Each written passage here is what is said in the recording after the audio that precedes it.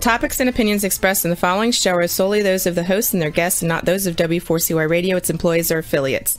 We make no recommendations or endorsements for radio show programs, services, or products mentioned on air or on our web. No liability, explicit or implied, shall be extended to W4CY Radio or its employees or affiliates. Any questions or comments should be directed to those show hosts. Thank you for choosing W4CY Radio.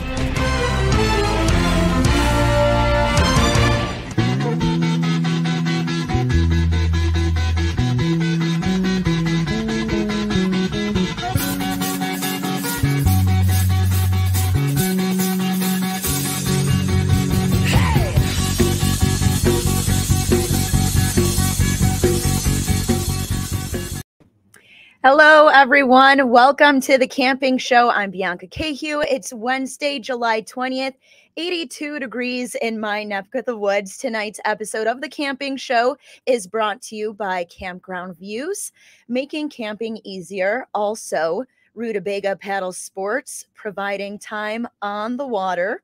Tonight's episode is Piragis Outfitters BWCA Summer Update 2022 with my special guest, Drew Brockett. What's up, Drew? Hey, how's it going? Pretty good, pretty good. How's it going in your neck of the woods? That's perfect. Wonderful. Good. You know about a ballpark temperature, about what it's like up there? Yeah, we might be up to about 80 today, and that's pretty warm up here. 82 degrees. It's breezy, you know, the summer breeze, you can't beat it, and it's not humid, so I'll take it over anything. All right, Chicago native Drew Brockett is the outfitting manager at Piragis Northwoods Company in Ely, Minnesota. In his free time, Drew takes advantage of all the many benefits of the Boundary Waters canoe area has to offer, like fishing, canoeing, camping, and a number of other outdoor adventuring activities. You know, I've just been hearing all summer, Boundary Waters. And I talked to one of my girlfriends last month, and I was, you know, texting her. She's like, sorry, I can't get any service. I'm in the Boundary Waters or something like that. And I'm like, Boundary Waters, where is that? So like I keep hearing it now. I've got you on, so it's great. So you're definitely gonna have to fill me in on all of the details of the Boundary Waters and what it has to offer. Definitely. I mean, it's amazing. This is canoe country of the world. So no roads, pure wilderness, you know, moose, wolves, black bear, all sorts of stuff, eagles, loons. Oh, it's definitely an escape. It's the place to paddle canoes. That's what it is. It's amazing. So where you're stationed right now, are you located rurally or are you close to town? Yeah, so we're in Ely. We're an outfitter in Ely, and when we just send people out to all the entry points of the Boundary Waters to start their trips. Okay, cool. Have the number of bookings been consistent this year compared to, let's say, last year? Yeah, this is a busy place for canoers. It is a permit monitored place, so it's not like a ton of people can go in every day. There's a limit, but it is busy from the standpoint of the permits are taken quite a bit. It's a very popular, busy place for canoeists who like the wilderness and quiet, solitude. And so how do you base the limit, and what is the limit of people that can be on the Boundary Waters? Yeah, so the Forest Service over the years has come up with, you know, to get into the Boundary Waters, there's entry points throughout the wilderness. And each one has a certain amount of permits per day. And it's based on the number of campsites in that area that they've created and that kind of thing. It's really about that. You know, if there's a ton of campsites, they can have more permits. If it's hardly any, they've got to have a low amount. It all depends. And as far as applying for permits, how soon can you do that to get, you know, like an ideal camp spot that you're looking to get? Yeah, so every year the permits open up on the last Wednesday of January. So the early planners should get in on that. Yeah, that's the best time to get your permit because it opens up, you can get what you want. Okay. From then on, it's open all the time continuously. So like right now we can get permits for any day the rest of the opening. Sure. And because you never know, you know, with what cancellations you get, you know, people make plans. Sometimes they fall through. So I'm sure there are plenty of openings then throughout the summer. Pretty cool. Yeah. You recently added a new building at Piragis. Tell us about that. Yeah. So not only we're an outfitter, but we're also a pretty big canoe dealer for Winona and North Star canoes, as well as a bunch of kayaks. And because of that part of the business, we opened up a new building across the street, and it is the canoe barn, the canoe warehouse and the boathouse, we call it. And we have our canoe salesman over there selling items that are associated with the paddling, as well as the canoes and kayaks. So we're pretty excited about it. It's a beautiful building. Awesome. And more employees, more employment. So it's great for the community. All right. And so what type of feedback have you received so far this year from those returning from their trips? And in your experience, if you've been out there this summer, what has it been like? Yeah, it's been great. You know, I have to jump to last year. Last year we had some fires that created a lot of smoke and some closures and stuff like that. This year, and also a drought last year, so there was low water. Okay, well, this year we started with extremely high water, so there was plenty of water out there, and there's no fires. So it's kind of the opposite. So people are having a great time. If they are trippers every year, they're coming back saying, "Hey, no smoke, and the water's great. We don't have to, you know, walk extra miles because of the portages being dry or something." So it's been great. It's been a great summer overall. They're loving it. Yeah, the fires are in London right now. I can't believe what's going on with that, but it's just, you know, those hot temperatures and the drought is definitely what contributes to things like that. So it's great, you know, and I think, you know, we were talking about booking comparisons and things like that. And I think this year especially, it's been a little bit more open as far as things to do, you know, kind of grasping our way out of the pandemic, if you will. So it's like, I think people have been more comfortable to start getting out there and doing things again. Agreed. You know, during the COVID situation last 2.5 years now, the outdoors was a big place for everybody to go with the fresh air and space and stuff like that. And it has continued. So the last 2 years, this year, it's a place to come and, you know, get away from everything else and the crowds. Yeah. And you know, I think we can give credit to the pandemic in that sense, where it's just kind of opened everybody's eyes, and, you know, we've kind of figured out the places that we can go to, which is, you know, in the middle of the woods, in the middle of nowhere, you know, no civilization. And, you know, it just kind of opens up your mind to what really matters and things like that. So how does the permit system work for booking a trip to BWCA? Yeah, so again, the permits are, every entry point has a certain amount of permits per day. For a permit, you have to know the date and which entry point, and then you have to have a leader with all their information. And in the Boundary Waters, you can only have a permit that's up to 9 people and 4 canoes or 4 watercraft. Okay. So there is a limit. Now you can have 2 people in 1 boat, of course, you know, but anything lower than that. So there's a limit to that. So there's a lot of rules that go along with the permits. So. And I know you mentioned you have to have a leader. So is that a leader within your group, or do you have to have, what do you mean by that? Yeah. So what I mean is, when you have a permit, somebody grabs the permit. They have you know, like it'd be under your name, Bianca. Sure. Okay. Your address and all that. You have to have the permit leader and maybe an alternate leader. They're the only ones who can sign a permit. So I won't get too detailed about the signing of the permit, but I mean, it's important to have the correct people who are going to be coming for sure, because they need to sign the permit. So there's some details in there that are important, but that's what I mean by that. There's going to be we call it a group leader who signs the permit. Gotcha. All right, everybody, stick around for more of the camping show. We will be right back after this on W4CY Radio and Talk 4 TV after these messages. Stick around.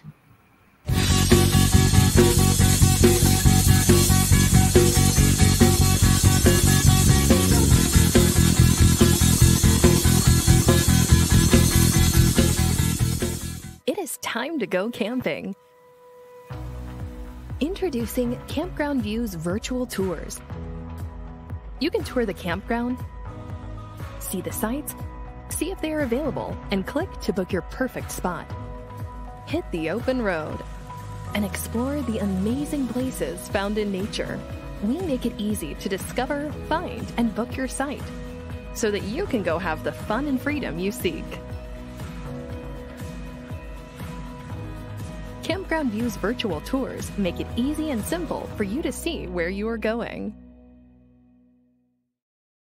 how long have you guys been selling boats? Darren replied, we don't sell boats. We sell time on the water. Of course, that comes in all types. We help people paddle more safely with Rutabaga outdoor programs. We rent canoes, kayaks, and stand-up paddleboards. We sell and install racks to get you from home to adventure. Rutabaga's got everything you need to get you out on the water, like paddles, life jackets, dry bags, and clothing. Rutabaga Paddle Sports, on the web at rutabaga.com. Mention you saw this ad on The Camping Show.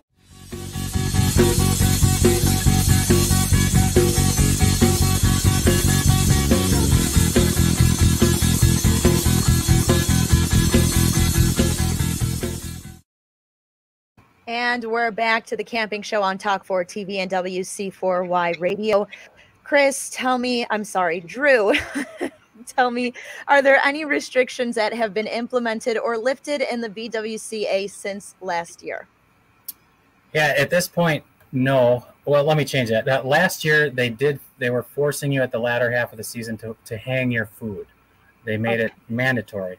That got dropped over the winter, and now you don't have to do that. It's still recommended because of the black bears, but they have not no major restrictions right now. Obviously, follow the rules of the Boundary Waters, but no restrictions from that kind of a standpoint. Sure. And so as far as like location for what are some of the prime spots around the Boundary Waters for camping, would you say? Yeah, I mean, everybody's going to have their favorite place. There's so many places. And that's one of the reasons people come back. There's so many entry points. They want to hit a lot of them and try different routes. Okay. So it's not just going to like the same, campground every year. Okay. Nothing wrong with that, but you know what I mean? Sure. This, you can really change it up and just go to different places all the time. So everybody has their favorite places. It's hard to really tell you a real specific. I mean, I have my favorite places, certain entry points. Some are easier, some are harder. There's a whole mix to get to fit the right trip in for the Sure. Just depends what you're doing, what you plan on doing, and your situation, and all those things. So, as far as somebody that's never gone to the Boundary Waters, let's say for me, for example, what would you say would be? Are there any you said that there are sites that are harder to get into or easier? What would you recommend for a first timer? Yeah, I would definitely work with an outfitter. That's what we do at Piragis. We talk to people all year, all winter about their trip. And for first timers, they're not going to know what they see the list of permits and they're not going to know what that is, So we can talk to them about the route. And you really want to get some expert advice about where to go. Otherwise, you might choose the wrong route, and we can help you with the perfect route for your first time. So you're not going to kill yourself. You're going to enjoy yourself, that kind of thing. So, definitely get some expert advice to start the process. And what are some major differences with camping along the Boundary Waters versus just your typical out in the woods camping? Well, it's spread out. That's one thing. I mean, the Boundary Waters is quite spread out. There are designated campsites in the Boundary Waters put out by the Forest Services there, or they've made them, and they're on the map. So when you're using the map, but there's a latrine back in the woods of every campsite. There's also a fire grate at every campsite, and those are the places you have to stay and camp. But the main thing is just more of the solitude and quiet, and we have the night sky here is incredibly dark, so it's just a great place to see the sky at night. It's the quiet and stuff like that compared to maybe places that are near roads or something. I mean, you can paddle out and be many miles from anybody and cars and noise, so it's amazing. Definitely. And so you have to be prepared for emergencies, if you can't get to certain places and you're out too deep into, the area where you're at. So that's definitely a lot of preparation that you might have to do for a specific spot. Very much so. Yeah. And let's talk about the options of hiring a guide for a trip. I know you mentioned the outfitters. What type of services do a guide provide? And also, what should you not expect your guide to do? Yeah, I mean, a guide is a great way. A lot of people who are new do hire a guide because they can learn a ton of stuff, whether it be cooking, camping, following the rules of the Boundary Waters, in navigation, paddling strokes, all that stuff. It's a great way to learn. and you can do it for the first time and then start doing it yourself. Or we have people who come back every year and hire a guide because they just enjoy that. So the guide will do a ton of stuff and kind of take control of everything, the safety issues, the cooking and cleaning. However, you should not expect the guide to just do every single thing. It should be a hands-on experience for everybody. Yeah. You should not just sit in your chair and let that guide just do every single thing. You really want to be a part of this experience. So that's the main thing. Don't let the guide just do everything. You sit in the chair. Yeah, it's not a camping butler. It's right. It's a guide. Yep. Keyword guide. So yes, definitely. And I have to go back to my girlfriend's experience, because she said she was in the Boundary Waters, and so she does my hair. So I went to her salon, and so I asked her, tell me about your experience. She goes, oh my God, it's a beautiful place, but it was terrible for us because we were not prepared. And she went into detail about the many ways that she was washing my hair. And I'm thinking, like, wow, she should have gotten an outfitter. And people don't think about those things. They think, okay, it's just camping, just a different place. I know what to do. I know what to bring. A lot of people bring their dehydrated foods, all of those things. They think they're prepared, and then something happens and they're not prepared and they don't know what to do, and they have to go back into town for things and stuff like that. So there are benefits to having an outfitter, and I've never had one, but I know that if I was going to the backwaters, I would definitely, there would just be no way for a girl like me, Drew. Yeah, it's just a great way to learn, like I said. And you can't just, there's not a store around the corner. You need to bring everything. You need to watch the weight because you have to carry everything. Yeah, the prepared is a big deal. And it's the first time and every other time, technically, you learn a ton. And you just keep learning all the time. And you learn that you don't need that, but you need something else. So you learn a lot, and it's a great way to just start with a guide, or at least working with an outfitter. So there's some correlation between, going camping and that people do in a car and stuff. However, this is a different animal up here with all the portages, carrying everything from lake to lake to lake, stuff like that. There's a lot of work involved. This is definitely not jumping in a river and letting the canoe just flow down the river. I mean, you're paddling. You have to move the boat yourself and carry everything and stuff. So it's a lot of work, but it's very, very satisfying. Yeah, and it's a guide for a reason. They're there for a reason, because you just never know. And as far as the guides, how much does it cost, and what specifically? I know we talked about the things that guides don't do. What will the guide do for you, and what are those main benefits? Yeah, I mean, the main thing is just to teach people the right thing to do up here in this wilderness. It's a very special wilderness. But again, all those tricks, whether it be fishing, setting up camp, cooking, cleaning, canoe paddling, strokes, and carrying the canoe, how to carry that. A lot of people have trouble with that. So there's just so much they can help with. Again, we send guides out all the time. So that tells you that people want them. I do think the majority of people don't take a guide overall in terms of the number of everybody who goes to the Boundary Waters. But overall, there's still a nice amount of people take guides, and they're learning a ton, and then you can do it yourself in the future. How many guides do you have? It's kind of a mix. We have a handful for ourselves here at Piragis, but we also have a whole bunch we can reach out to, who are, I guess you'd call them like independent contractors, who just can work for anybody. There's like kind of regular guides up here. So there's a bunch, so we have a handful we really like to use.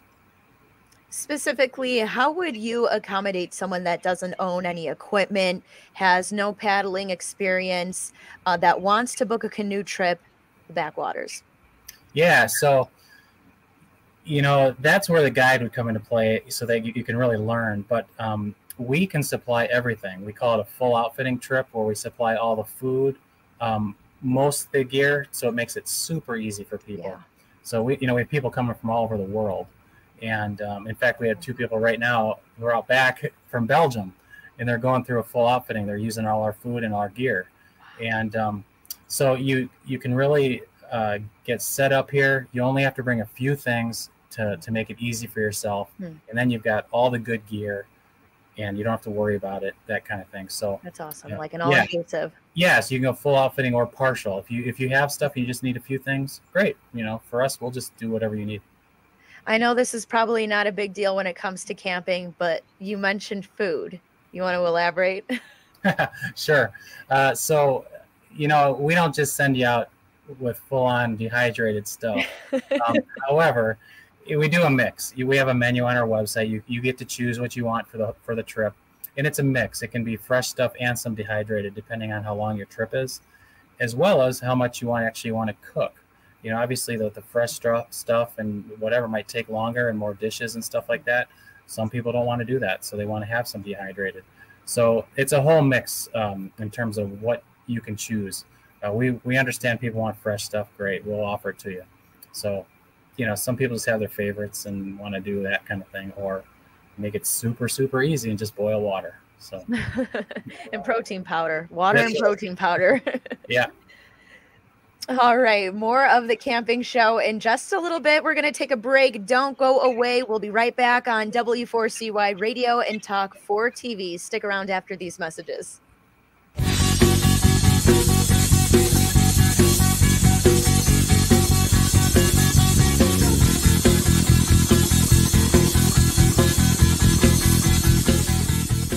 It is time to go camping. Introducing Campground Views virtual tours. You can tour the campground, see the sights, see if they are available, and click to book your perfect spot. Hit the open road and explore the amazing places found in nature. We make it easy to discover, find, and book your site so that you can go have the fun and freedom you seek. Campground Views virtual tours make it easy and simple for you to see where you are going. A few years ago, someone asked Rutabaga's owner, Darren Bush, "Hey, how long have you guys been selling boats?" Darren replied, "We don't sell boats. We sell time on the water." Of course, that comes in all types. We help people paddle more safely with Rutabaga outdoor programs. We rent canoes, kayaks, and stand-up paddleboards. We sell and install racks to get you from home to adventure. Rutobaga's got everything you need to get you out on the water, like paddles, life jackets, dry bags, and clothing. Rutabaga Paddle Sports, on the web at rutabaga.com. Mention you saw this ad on the camping show.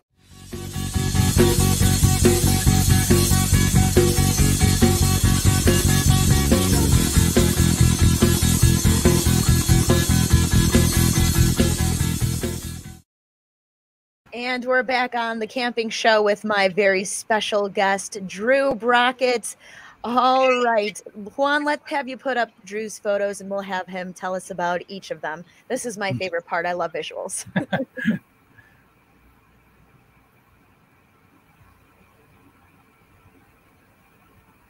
Oh my goodness, that is gorgeous. So, it's just the pristine boundary waters. I mean, it's the super fresh water, and just look at that beauty. I mean, it's just incredible. And like they say, it's the canoe capital of the world. This is the place to paddle canoes and camp in a wilderness. That's awesome. And just can we go back to the first picture? Does that little island right there sitting there, does that have a name? No, well, maybe, but that's just some sort of little island. There's so many islands out there, Bianca, I couldn't even tell you. That's awesome. It reminds me actually of a very similar view we have back at home at Starved Rock State Park. It's called Lover's Leap, and it's very high, just as that picture is, and you're just looking over the Illinois River. So it kind of reminds me of that, but not the big old island right in the middle. That's gorgeous. And this is just a group that we sent out, and you can see the tarp set up. People have fun setting up tarps and setting up camp, really technical like this. This particular one is one of our trips that has one of your guests you have quite a bit. Cliff Jacobson is the guy sitting right in the middle, and he's one of your guests you have, and he does a trip for us every year when he's able to. But anyway, that's just one way to set up tarps out there, and a typical campsite there, with some logs around a fire and granite rock, and it's just amazing. So that's awesome. And that's quite the tent too. Yeah, that was a tarp setup that was pretty special there.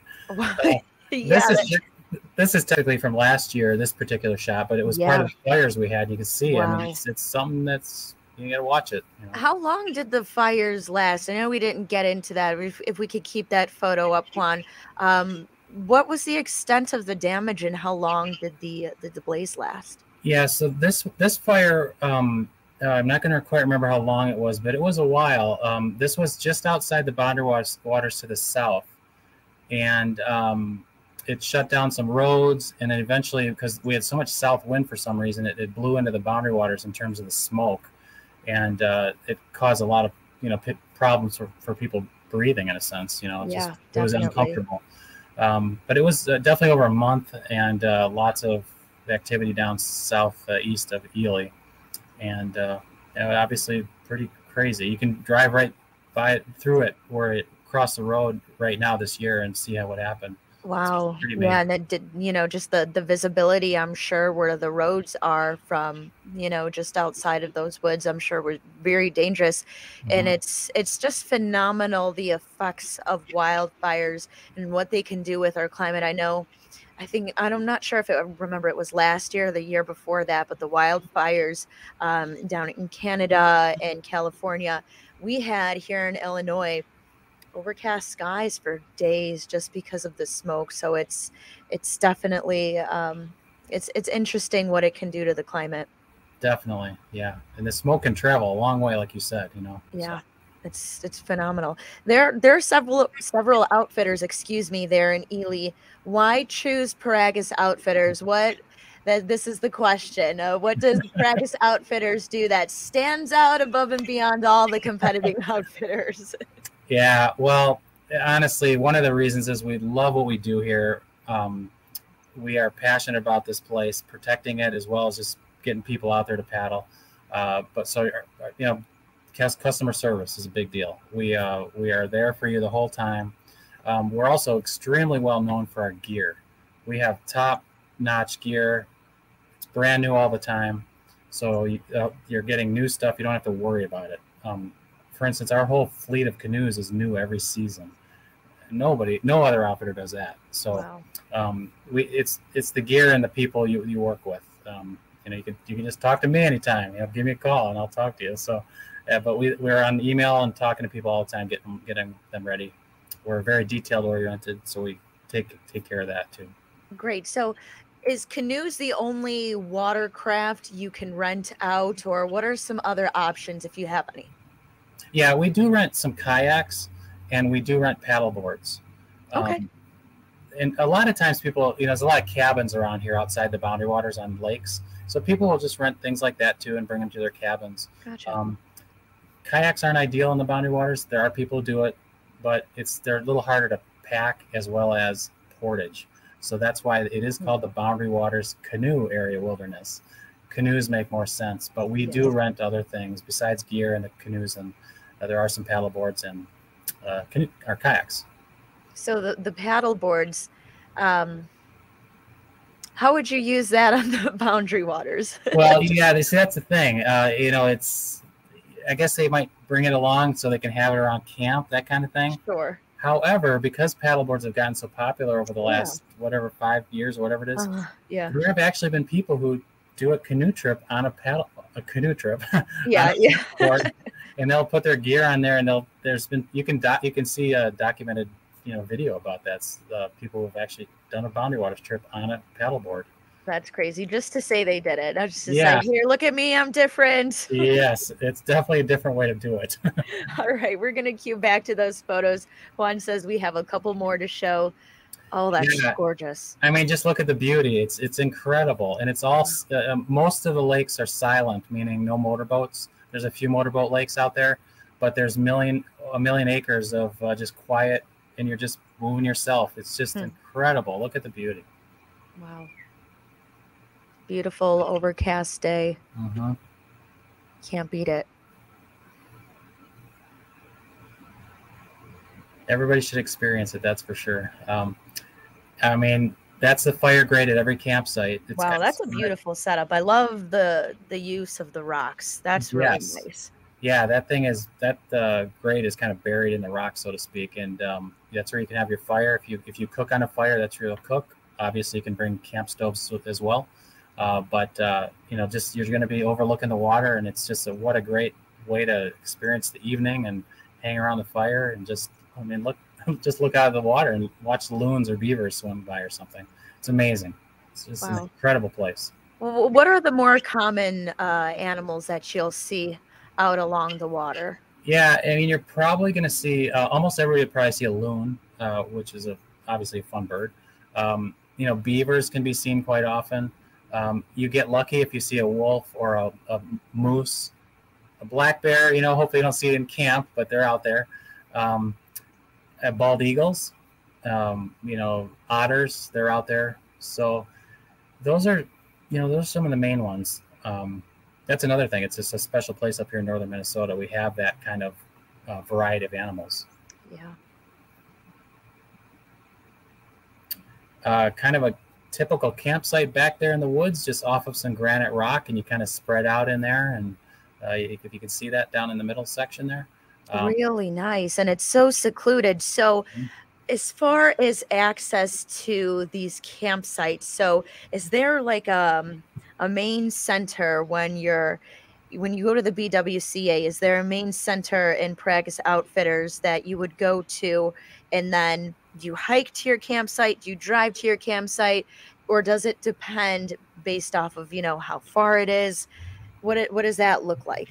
Well, the campsites are certainly you got to paddle there, and you got to get to the you got to paddle there with the canoe. So you're going to drive to the entry point, and then you start walking and portaging and paddling back and forth to that. And depending on where you are, each campsite or each lake has a certain amount of campsites. Okay. It could be 1, it could be 10, 20. It just depends on the site, but sure. Really lake. Okay. Yeah, it's great. That happens to be me. Just cooking up some walleye underneath the tarp there. I usually do my trips with my uncle, and we like to just hang out and cook some fish and have some good meals under a tarp and just enjoy the evening. And, nice. And is that a stick holding up the tarp in the middle? Yeah, I've got the tarp, tied up on the corners, but then to keep that middle up, I found a nice stick to just kind of hang it up a bit. So I can sit there. That's a true outdoorsman. Exactly. So, again, you can just see you have to bring everything, so you need to have everything organized and be prepared. So you can see we got all sorts of packs there, a food pack, a gear pack, and, you just have to be ready for everything. That's why going with an outfitter, or at least looking at their gear list, is a huge deal. Like, we have a gear list on our website, which helps a lot of people plan a trip so they know what they need to bring, or at least don't forget your headlamp, because you didn't have it on a list. We have ours, obviously. Lots of free, valuable resources on your website, it sounds like. Correct. Yes. Beautiful. That just happens to be through that fire at the end of last year. Yeah, I do see the trees on the left-hand side. Yeah, it jumped over the fire. This is when they reopened the road, and went down last fall to check it out. So it'll be interesting to watch the forest regenerate itself. Yeah, sometimes the forest needs fires. It just gives it that something in the ash that makes trees develop and grow new. It's wild, beautiful. Yep. They say a fire makes a healthy forest. It is part of the forest, so we happen to have them here and there. Yeah. Well, this is just another incredible view. Yeah, great view. Another lake. Some campsites are right next to the water. Some are up above. This one happens to be above the water. You have to kind of climb up a little path. And just a beautiful view. This happens to be a lake called Ossib Lake. And you can't beat it. You can just relax, Sometimes the bugs are out. You got to watch that. Be prepared. But just can you imagine just sitting there in a little lightweight camp chair and just relaxing with a cup of hot chocolate or something? These certain viewpoints that are photographed here, are there trails that you can go along to see this, or is just very this, for instance, this one happens to be like this campsite is up above the water quite a bit, and you see that you can pull the canoe into a place where most people pull it in, then you walk a path and carry all your stuff up to the campsite. Okay. So again, every campsite's a little different, whether it be really close to where you put the canoe or you have to walk a little bit. You never have to walk forever, nothing like that. But sometimes you have to carry your stuff at the campsite, 20 yards, a little longer than that too. But okay. Well, that's Piragis Northwoods right there. That's where I work. Wow. That's the building. We have a big retail store, very popular place in town to come here and get your last minute shopping or books or anything. We have an online catalog as part of this called the BoundaryWatersCatalog.com. Also, there's a restaurant associated with us, right in the middle there. It's called the Chocolate Moose. Oh, so kind of a fun name with really good food there. So very nice. Yeah. What's your favorite thing to eat there? Yeah, I like burgers. Yeah. And they make nice burgers there. So after a weekend of camping, a nice burger sounds like the perfect thing. Oh yeah. As much as you like being out in the woods and stuff, when you come back, there's something about getting a plated burger or something. Oh yeah. Yeah. Something hearty. That's right. That's happens to be one of our catalog covers called, again, the Boundary Waters catalog. And that happens to be Steve Piragis, the owner of the company. Wow. He was out catching lake trout one day, and there you go. So okay, that's really big. Yeah, that looks like a good one. Yeah, So, it almost looked like a bass. And I'm no connoisseur of fish, but it looks pretty big to me. yeah, that looks like a nice one, that's for sure. So a lot of people fish up here, as you can imagine. It's great fishing. Yeah, that is pretty cool. That walleye, oh my goodness. I'm not too big on fish. I'm just kind of like a salmon person. I actually had salmon earlier today, but walleye, oh my goodness, and cod. Cod is amazing. Oh, cod's great. I like it too, yeah.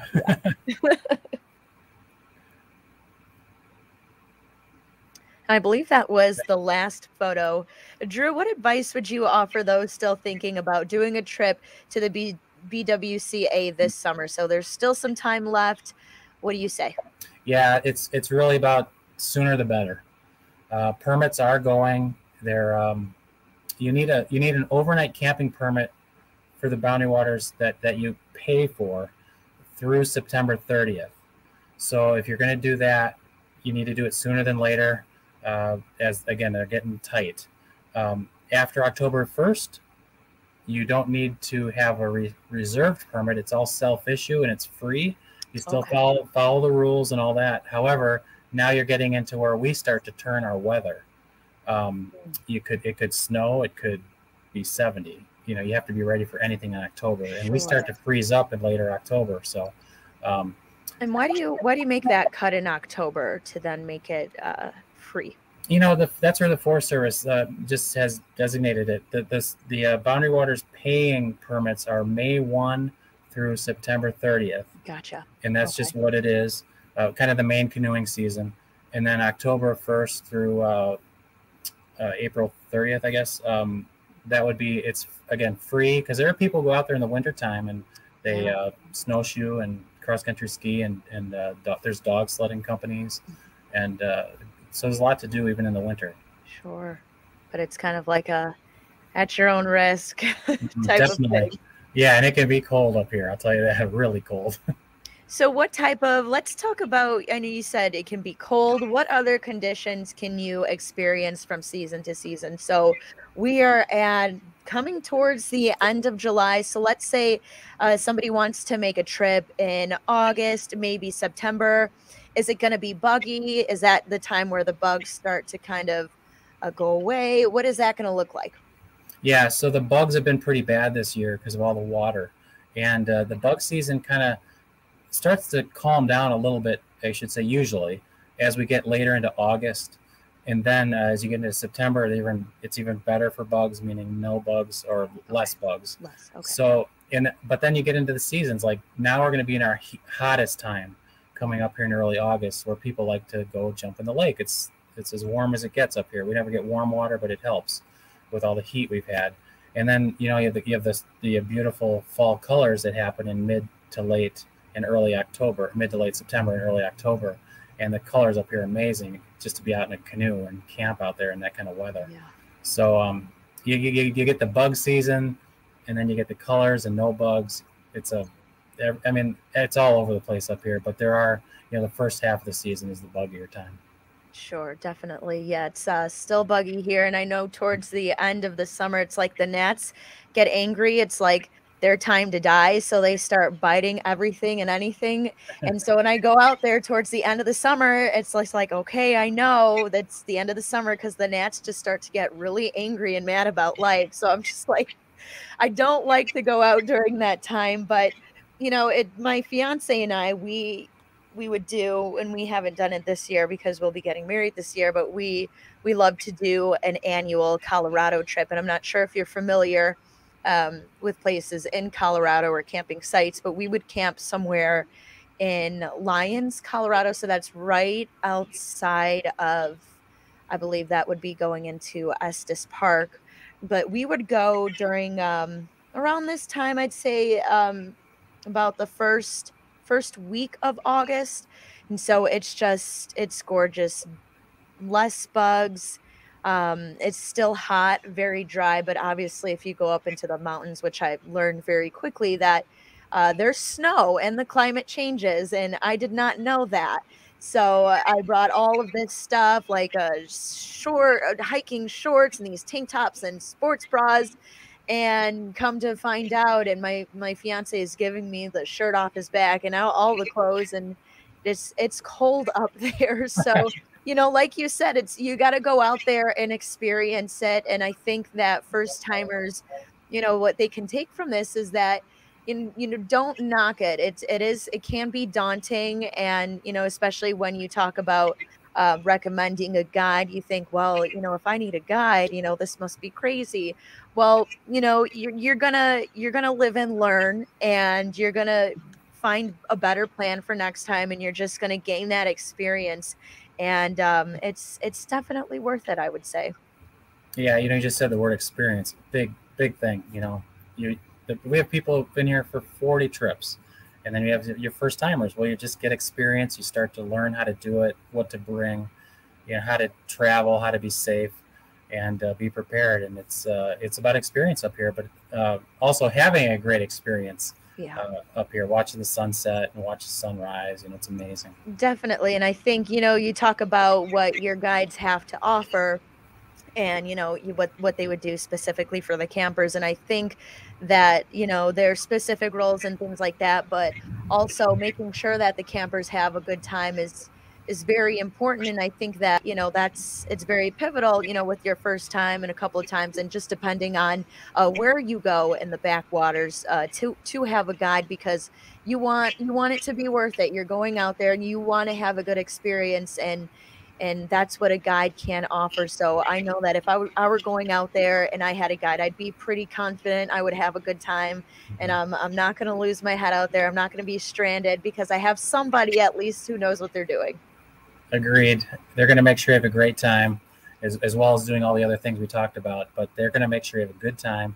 And even we also want to get the kids up here, so we get families with younger kids. We got to get the kids going to get enjoying the wilderness and get off their phones and stuff. And so they make sure the kids have a good time. And you pick the route that the kids will be okay on. So we got to get kids into the wilderness, that's for sure. Yeah, definitely. Boundary waters or anywhere. Are there any programs that Piragis Outfitters has for the kids? Anything specific that would be appealing to families in those regards? We don't have any specific things that we do. However, we definitely just promote, bring your family up here, bring your kids up here. We can find the correct camp or Boundary Waters route for you. So, we want to get them hands-on and just see what it's all about up here. Yeah. Pass down the knowledge, pass down the experience, because it just seems like this generation is just all about the screens. Yes. And so it's I'm a big stickler about, like, if I ever had kids, and I say that so I don't have kids, so I don't know, so don't listen to me, but I think things like that are important, and it builds good character for the kids, and then that's what's important. They have a good experience with that. Agreed. Yeah, we get so many kids coming back. They just had such a ball, whether they caught their first fish or at least their biggest fish, Yeah. and they'll just, hey, we saw a beaver go by our campsite and they slap its tail. I mean, it's just things like that really get them going, and they just want to come back.